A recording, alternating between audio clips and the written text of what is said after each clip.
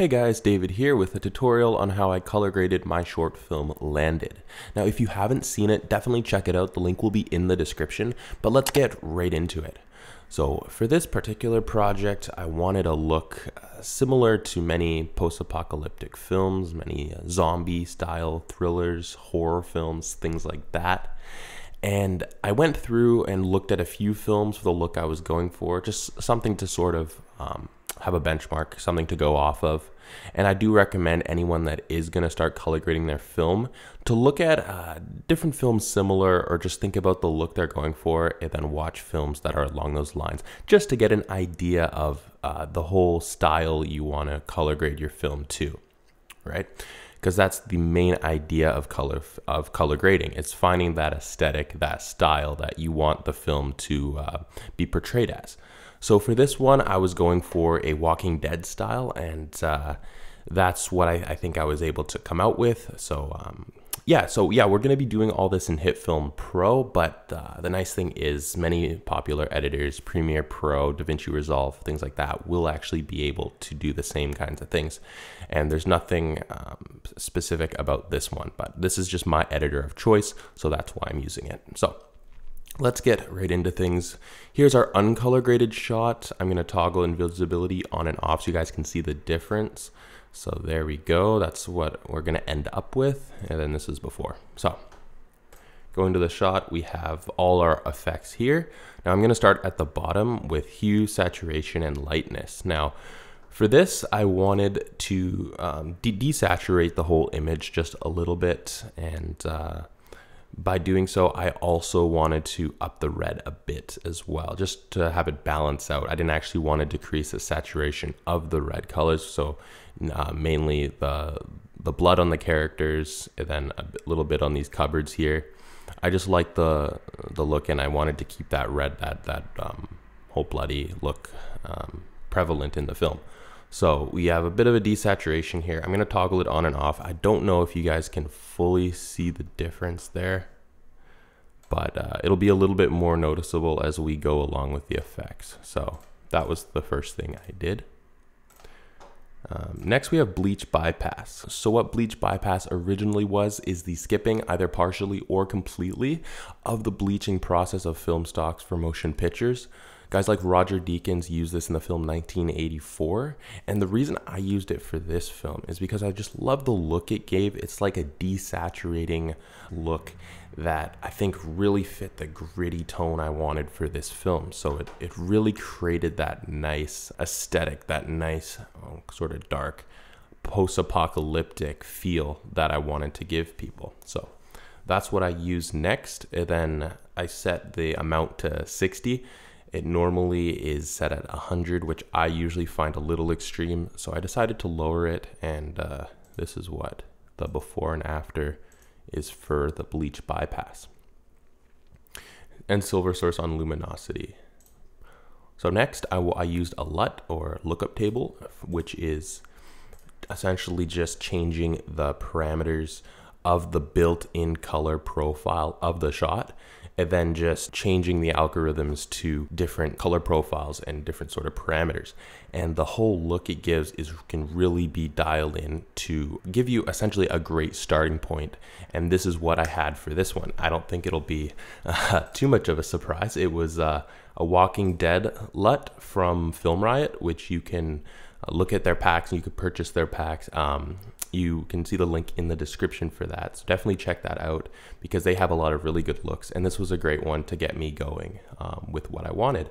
I mean, it's pretty self-explanatory. I put that on there, and that's giving us a lot more colors and more of that stylized look I wanted.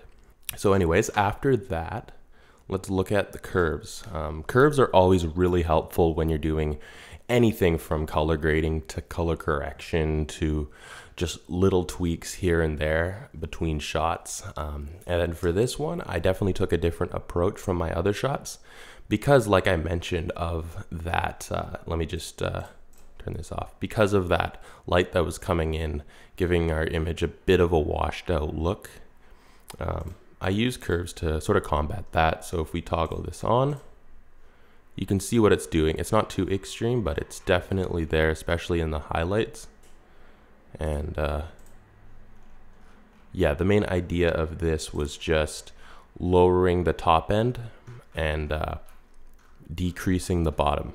And you can see that better here on the character's shirt. If we turn this on, it's sort of clearing things up a bit, you know, allowing things to just look a little bit more natural without that haze that we had before. So if we look at what's going on here under curves, this whole line represents from the top, brightest parts of the image, to the bottom, the darkest parts of the image. So it gives you a good idea of what exactly you're tweaking about the shot, because it's all laid out nicely here. So I lowered the top end a bit, and that gave it this really nice, more natural feeling look, almost, you know, mimicking a camera that had a higher dynamic range than I used, which, if you wanted to know, I used the Blackmagic Pocket Cinema camera. So it's already a solid camera when it comes to dynamic range, but I wanted nothing to look overexposed and detailed to be as prevalent as possible. So that's why I lowered the top end a bit, and then a tiny bit here at the bottom, which really just was to combat some of that haze, that washed out look that we had. And again, before and after, you can see just how much it's doing. So that was what we did for curves. So going up to what we have next is Sharpen. This is pretty self-explanatory. You know, it's creating a more crisp image, and the idea of using this was to bring out some of that natural grain that was in the shot. If you can see from before and after, I like the whole look it gave. I felt like it created the whole film look, you know, the classical example of emulating a film reel. I think it gave that look a little bit better, and then just made everything stand out a little bit more, which is what I wanted for that. And for strength, I had it at 50, and feature size, it's at 0.5, so that gives me that nice look, not too dramatic, and definitely adding to things a bit there. So lastly, before the white balance, was film grain, and again, fairly self-explanatory. That's just adding a little bit of grain on top of there, just adding to that gritty feel, that you know, that also older feel that I wanted for the film as well. Considering the film takes place in 1985, I wanted some film grain on there just to sort of reinforce that that whole look. So that's what we have for the main effects. Other than that, I used white balance just to get everything set properly, just in terms of color temperature and all that. I thought this was just a little bit too cool, too blue, so I use white balance to counter that. And then that brings more, you know, warmth into the actors' faces, onto the boards there that were like this nice kind of a light orange beige almost tone.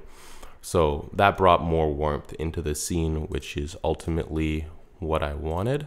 I didn't want things to look too cool or anything. I wanted, you know, natural colors for the most part. So yeah, that is how I color graded this shot, and which is essentially the same for all the shots that I've done. I'll show a couple more because there are little differences, but that's how I treated this one here. And again, we can do a before and after here, just so you guys can see that again. So this is before and then after. So once again, before and after, we get the whole look we're going for. So here's the next shot we'll look at. This is before, and then this is after. Again, before, after. You can really see that what's going on here, the difference being made. But I won't be too in depth, as what I did was largely the same as before. But yeah, we'll start toggling on effects, and I'll just go over some key details here. So we got our LUT. So what I'm sure you'll notice here is everything's looking a little bit overexposed. And when I shot this scene, I made sure that we still had detail. So nothing was actually being lost when I shot this, and nothing was actually being completely blown out. So I was able to just go in the editor and then use curves to bring all that back. And as you can see, it looks perfectly exposed here. We still have detail in the darkest parts and the brightest parts of the shot. And yeah, it just really helped things overall. And for curves specifically, what I did is I brought down the middle tones for the most part. I left the top end and bottom end alone. And the reason for that is because we were able to still have detail in those areas. So to change that would have jeopardized some of that, and I didn't want to do that. Obviously, I wanted to keep as much of that dynamic range as I could. And that's something the Blackmagic camera is great for, as well as color grading. I was surprised at how well the camera handled different things I threw at it in the color grading process. So that was really cool to see, and that's what we did for this part here. All right, that's the curves there. And then everything else is the same. We have our Sharpen, so you can see there, a difference being made nicely. And then we have our film grain, and then of course, we have our white balance, which I found it was just a little bit too orange for me, a little bit too warm. I wanted to cool things down a little bit with that. So yeah, that's this shot here. Fairly brief, but I hope that clarifies things for you as to how I approach different shots in this film. And again, we can go before and after, before and after. All right, so here's the last shot we're going to be having a look at today. This is before and after, before and after. So as you can tell, it's obviously more of a night scene, night shot. So the approach I took for this was a little bit different. And yeah, so let's get right into that. We have Hue, Saturation, and Lightness, just how we had it before. We have our Bleach Bypass, this time with increase in brightness. And you can see the difference being made there. Reason I decided to up this is whenever you're playing around with Bleach Bypass, with this slider here, essentially the amount is going to also determine how underexposed it gets, because Bleach Bypass always lowers the amount of exposure in your shot. So to combat that, I wanted to increase the brightness because, you know, help the shot, give it a bit more light, because, you know, we were definitely struggling for daylight in this scene when it was shot. So that's why I upped the brightness there. Going along, we have our Walking Dead LUT. So that really darkened things up, as you can see there. Again, I can toggle this on and off for you. And of course, giving it that, you know, aesthetic look, those colors that I wanted. And then we have curves. Now for this one, I actually kept it pretty subtle. Of course, you can notice the difference, but if we look at what's actually going on here, all it really was is an increase in the darker areas and a slight decrease in the brighter areas. So we can go before and afters here. So you can see what's going on there. You know, I think it's subtle, but it really does make a nice difference, allowing us to notice their faces more. So going up, we have our Sharpen, same as how I had it before, giving it that nice crisp look and bringing out that grain that was already in our shot that without it just sort of muddles the image, but with it, it looks like it's a full grain stock that we used, which I really liked. I love it when the camera is able to produce a very filmic style of grain, and that's what the Blackmagic Pocket Cinema camera can do so well. And so if you're a bit of a grain connoisseur, like I would say I am, having the sharpening in your shots can really help bring that out nicely. And that's what we did for this. And then if you'll notice something, I actually didn't use film grain for this shot, and the reason is because we were shooting at a later time of day, there was less light. I had to combat that by upping the exposure on my camera, and then that brought in a little bit more of that digital grain. So using film grain on top of the sharpening would have just been too much. So to get everything to sort of fit nicely, I just left that out, just used Sharpen, and that's why it's not in there. And then lastly, of course, we have our white balance. And again, for this, I was just bringing back a bit of those natural tones, color in the actors' faces, and that sort of thing, giving it more of an even color tone. But one thing I will say is it's actually not completely set on pure white.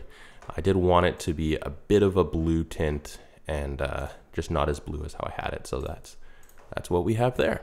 So going back here, I can show you this before and after, and you guys can see everything that's being done there and the whole final look.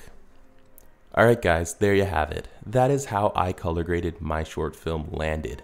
I really hope it was beneficial. I hope you were able to take away some pointers and gain insight into color grading your next project. But if you did enjoy, make sure to hit that like button, comment what you want to see next, and subscribe to stay updated. Alright guys, take care.